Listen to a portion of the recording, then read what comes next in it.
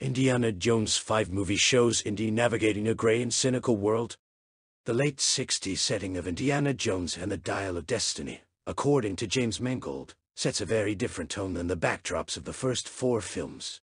I mean, in terms of technology and the space race, 1969 is really the beginning of now. Mangold told Entertainment Weekly, so there are Cold Wars, nuclear weapons, intrigue, and a lack of clear good guys and bad guys. Similarly, you must exercise extreme caution when attempting to transpose a fairly simple black hat, white hat sensibility into a more complicated period. We try to capitalize on this by flashing forward to 1969 and introducing a hero who is used to a black and white world but finds himself in a grayscale world. Director James Mangold acknowledges that Indy finds himself in a very different world in the new film, Indiana Jones and the Dial of Destiny. In this new world, idealism about science and government has vanished. Everyone is much more suspicious of what one might call a hero. And Jones has aged. The director elaborated. He went on to describe the character of new cast member Phoebe Waller-Bridge as a catalyst for the film. According to Mangold, fans should not expect Jones to change much with the times.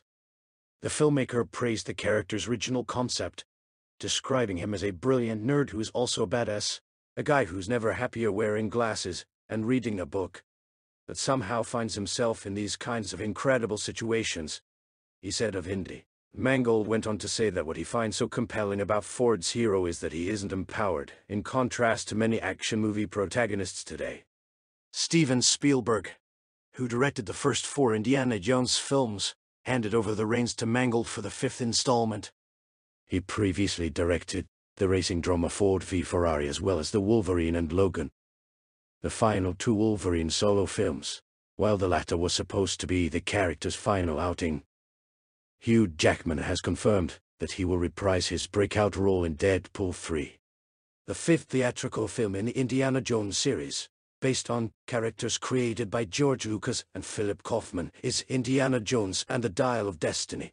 While many popular supporting actors from previous films have confirmed their return, others continue to keep the public guessing.